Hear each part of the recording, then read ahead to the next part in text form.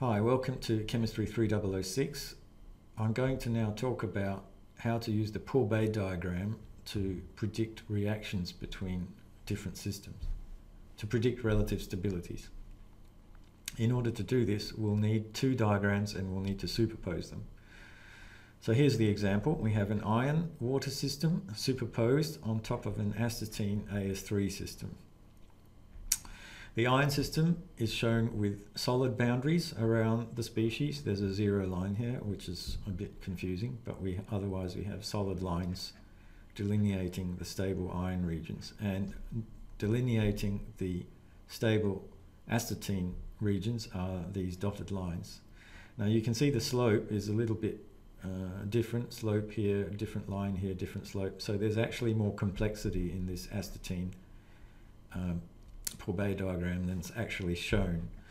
But the key thing to note is above here we have AS5 type species of different forms, and here we have AS3 type species of different forms.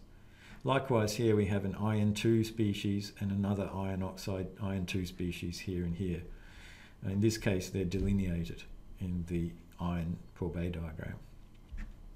Now, how do we tell which species is more stable? We use the rule before, which is the higher the E value, the lower the delta G. So when we're above this line, this is where AS5 is more stable.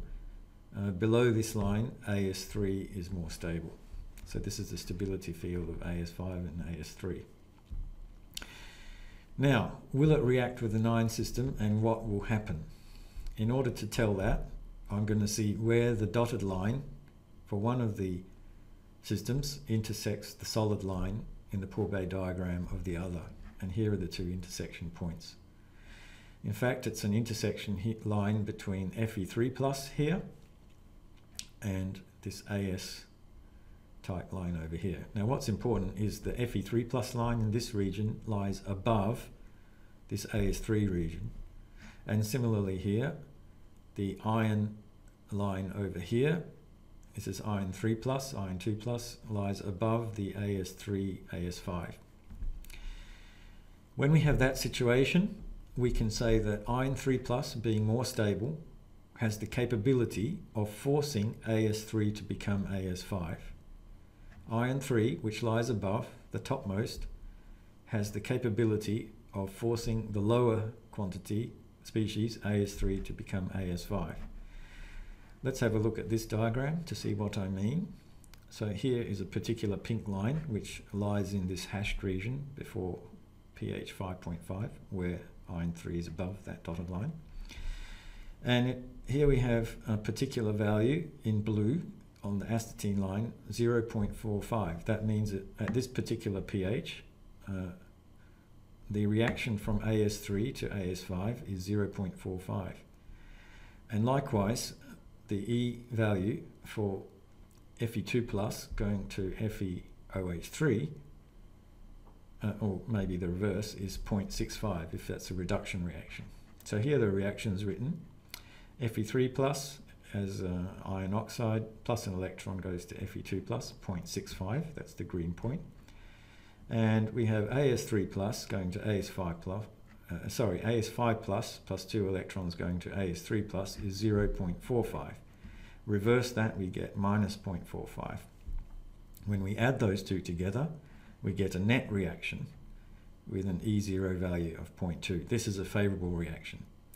So iron goes from iron 3+ to 2+, and it forces the one lower, which is astatine 3 to astatine 5. So the higher of the upper pair has the capability of forcing the lower of the lower pair to run backwards. And that's the meaning of this diagram. So that's cool. In these overlapping regions of the Pourbaix diagram, you can tell whether or not a chemical reaction will occur. And you can tell at what pH it will occur. Likewise, if we consider this region here, which is exactly the opposite region, the dotted line for the AS3, AS5 lies above the combination of this iron 2+ line, aqueous, and FeOH2 aqueous line. So in this case, the exact reverse applies. Here AS3 going to AS5 has the capability of forcing iron 2 plus to go to iron OH3. Exactly the opposite reaction. So in here, astatine 5 plus will oxidize iron 2 plus to iron 3 plus in this FeOH3 region. So it's as simple as that. Now we'll do a few practice exercises in class about that. See you later.